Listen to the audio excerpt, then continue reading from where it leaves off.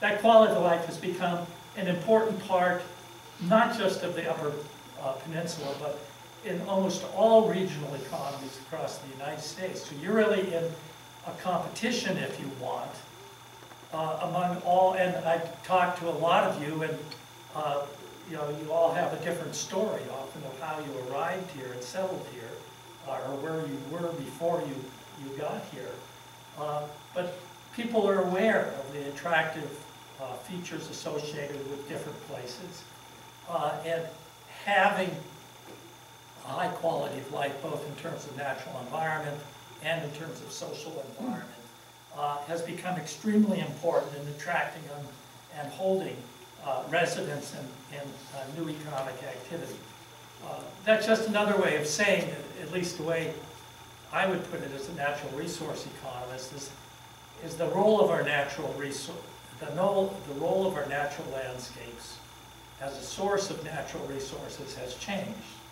It's changed from just being, if you want, a warehouse of potential commercially valuable products to go out and harvest, to dig out of the earth, to harvest from the land, to turn into something and send off as an export. That natural landscape also provides a broad range of environmental services or natural services, recreational activities, scenic beauty, open space, quiet, wildlife, recreational opportunities, clean air, clean water. That natural landscape is not just a source of commercially valuable products to be extracted, it's also a source of things that are also extremely valuable in terms of supporting our own lives and our feeling of well-being and that of our families in the place where we live.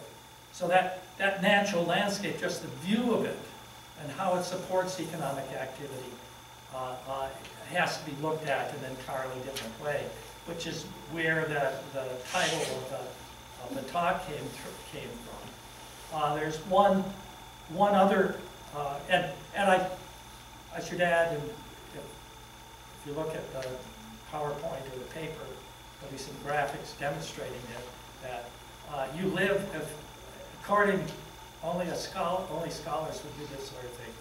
A lot of work has gone into trying to quantify what, according to the way people actually behave, how they actually vote with their feet, what is a high-quality natural landscape. And of course, you have to come up with an index so you can score it quantitatively.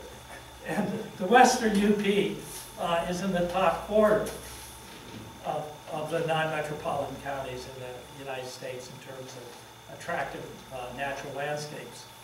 Interesting, one of the other features of some of the studies is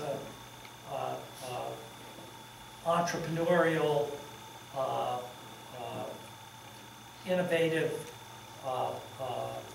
business firms who are creating new products, clustering together so they can share their information, etc.